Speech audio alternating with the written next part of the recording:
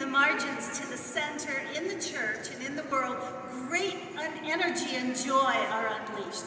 I grew up as a foreign immigrant kid. I was always a bit on the margins and I felt an outsider.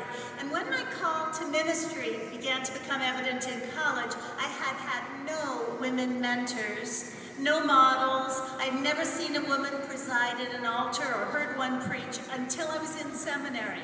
Not surprising, perhaps, that I was drawn to ministry with outsiders and those who cross boundaries and cultures. Through all the 80s, I worked as a hospital chaplain, an AIDS community organizer, and an advocate for inclusion of the spectrum of human sexuality in our church. Segue 1988, the Massachusetts Episcopal election.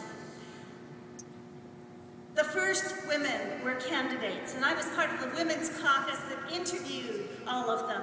None of us were sure that Barbara Clementine Harris, as a woman, as black, as one whose background had been in corporate America, not a cardinal rector, had a chance. Election day, packed into the cathedral in Boston with those old box pews, people lobbying in huddled groups, excitement growing through several ballots, and suddenly she was elected.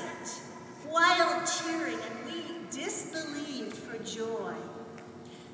Well, after a difficult consent process, death threats to Barbara, 8,500 of us jammed into the convention center for the consecration, and there was gospel music, and there was a sea of red vestments and banners. There were 60 bishops, presiding Bishop Ed Browning at the altar, with our mothers, Florence Leetim Oy and Carter Hayward at his side. To me, as a priest, it felt like my wedding day. Extraordinary.